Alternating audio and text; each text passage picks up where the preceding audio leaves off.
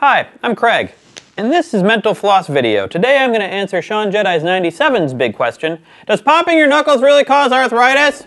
Well, you're commenting in all caps causes tinnitus. So between 25 and 54% of people do this, and men are more likely to crack or pop their knuckles than women. But does it cause or increase the risk of arthritis? Let's get started.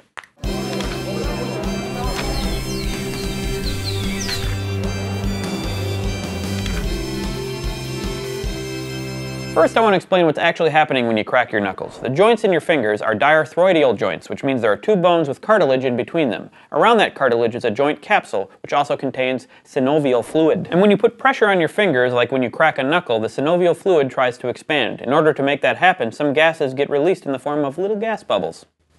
So it's like a little knuckle fart. So that doesn't sound like such a big deal, but some still claim that there's a connection between knuckle cracking and arthritis. There are a few studies about this. One particularly interesting one was conducted over the course of about 50 years by Dr. Donald Unger from California. Every day he cracked the knuckles on his left hand at least twice, and he hardly ever cracked his right hand. According to his research paper, the knuckles on the left were cracked at least 36,500 times, while those on the right cracked rarely and spontaneously. He didn't develop arthritis or notice a difference between the two hands over 50 years, but using one guy as an example doesn't really prove much. One of the most commonly cited studies on this was conducted in Detroit during the 90s. There were more than 300 participants, and the researchers observed that people who cracked their knuckles were more likely to have swelling in their hands in addition to a weaker grip. But they weren't more likely to have arthritis. And a 2010 study published in the Journal of the American Board of Family Medicine had similar results. Of the 215 participants between the ages of 50 and 89, 18% of people who cracked their knuckles had arthritis, and 21.5% of people who didn't crack their knuckles had arthritis. So no connection was found.